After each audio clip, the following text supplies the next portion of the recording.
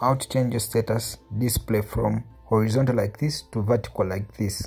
Okay, so if your status option, like when you tap the updates part, your statuses are in the horizontal mode, I'm going to show how to change them to vertically, okay, like the way it was before the channels update. So all you have to do is, right now you see down below, you see the channels, those are channels that you're following. So you're going to first make sure that select the first channel.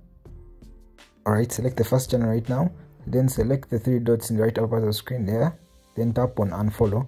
Okay, after doing that, come back and select another channel like that, tap the three dots right there, and then tap on unfollow. Okay, after tapping unfollow, come back to the last channel that is left, that's Netflix.